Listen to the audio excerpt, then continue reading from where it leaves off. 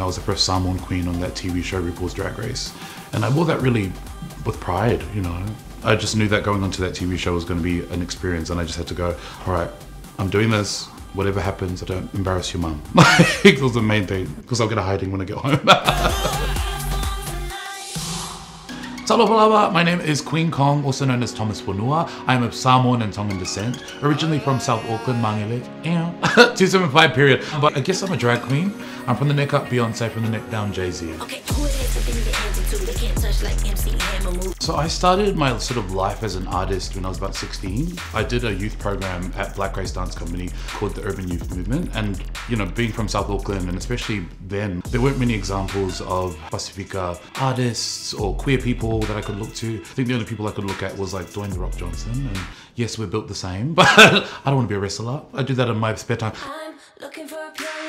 My family was really supportive, well, for the most part. I think my dad always wanted me to be a rugby player, which is why I'm built like a brick shit house. At that age, the idea of doing dance was really shameful to my father, so he struggled with it for a while. The thing I loved about Black Race was being able to reinforce what makes me excellent, which is my Pasifika flavor, my values, But I've always just been really aware that the thing that makes me powerful is our ancestry, Lights, camera, action. I was the first Samoan queen on that TV show, RuPaul's Drag Race.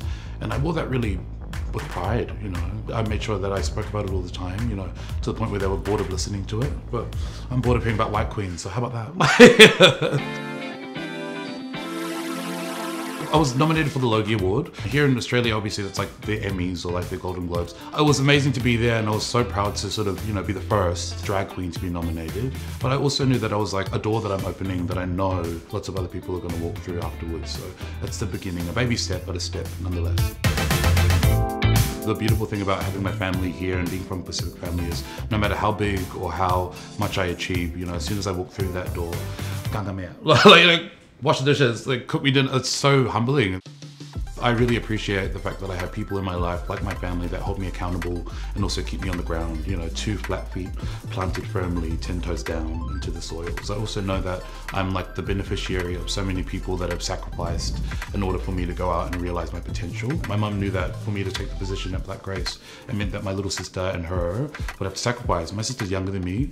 She dropped out of school at 14 so that she can go and work with mum to support my career of being a dancer, and so recently I was able to move my mum and my sister and my sister's kids from New Zealand over to Melbourne, and for me to give back to my sister and my mum the way that they sacrificed it means I can take care of us. If it wasn't for the women in my life, those women taught me how to be a man in the most respectful way as possible. You see these nobodies try and kill the queen, you got best of 3, then it's time for me. That's why drag is important to me. I'm definitely a man, but this is like my superhero version of like my mum, my auntie, my nana, all my sisters, my cousins that are female. This is the version that I like to live in because it's how I feel powerful because of gender. This is why you don't mess with me. See, I'm technically best there ever be. Out of anyone that I embody in drag, it's definitely my nana Alofa, because as much as she was unconditional love, she was like tough love, It was like she was that solid auntie that would, cuss someone out if they're walking past and looking at you sideways. The main thing she would say to me when I was growing up was 2 eyes, 2 ears, 1 mouth. Lots of people just speak, without even watching or listening and actively listening. And so I think most of my success has really come from that.